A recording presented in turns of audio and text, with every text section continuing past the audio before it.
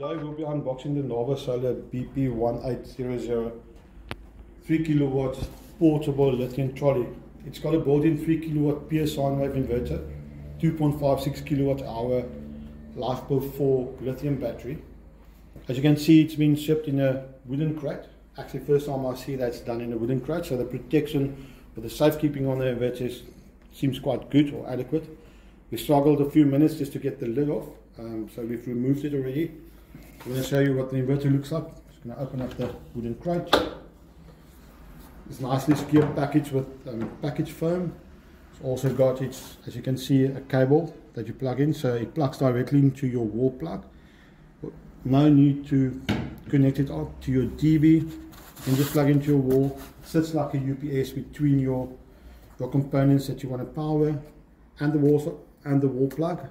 It's also got, it's strong enough for you to load up your fridge, your TV, some of your lights, up to about 3000 watts in total. Just a reminder, if you put a full load of 3000 watts on it, the battery is only going to last you about 50 minutes because the battery capacity is only 2.5 kilowatt. So you need to remember that you need to look at the availability of your battery. So on a 2.56 kilowatt hour battery that can be discharged to 80%, you've got around 2000 watts that you can use during load shedding. That means if you want to have a full load cover of about 2 hours, you can put a 1000 watt load on it to get you through a 2 hour load shedding. We've been removing it out of the box, and shortly we'll show you what the inverter looks like.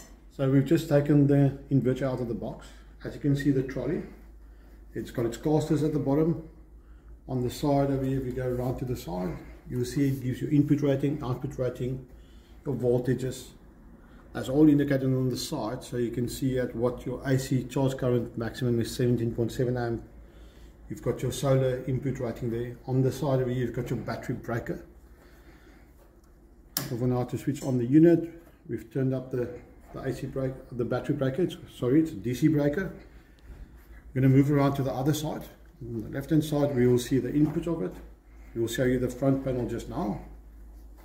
Over there you can see there's your AC input, and over here is your input for your solar panels. You can take up to 1800 watts solar panels, so probably for 400 watts you can easily connect 1600 watts worth of solar panels to it. So we've already switched on the DC breaker. To switch on the unit on top, you'll see on the display will power up. The fans will spin up just for the unit to get activated. It will take a few seconds for it to come on.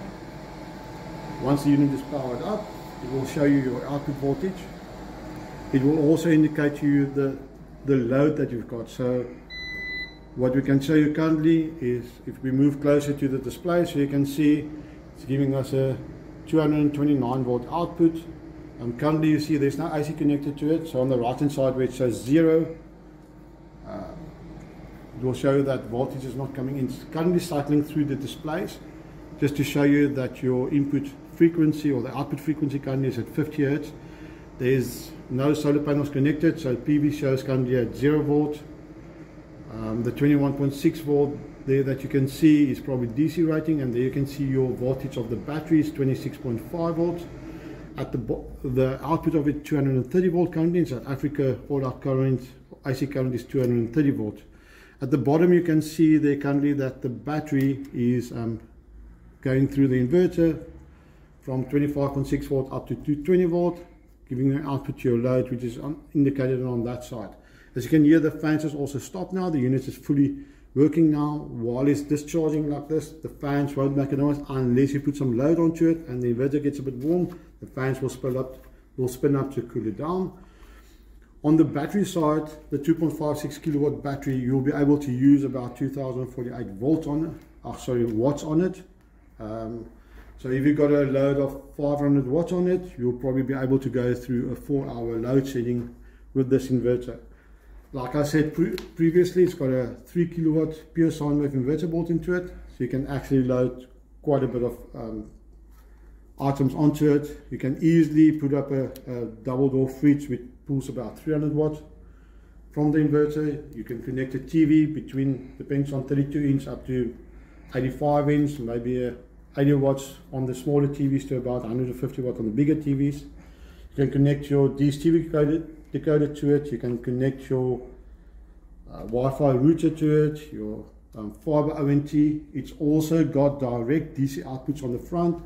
So on the front over here, you can always connect your router directly to this, which is DC 12 volts. You don't need to go through your router charger. You can also connect your phone to charge your phones directly to it. It's got two 5-volt USB ports. And yes, in short, that's basically the NavaSolar 3 kilowatt lithium trolley that's now available in South Africa. We currently selling it around between, depends on which places, between 26.5 to 30,000 rand. And I think it's every bit of money worth. At least this unit will carry you through load shedding.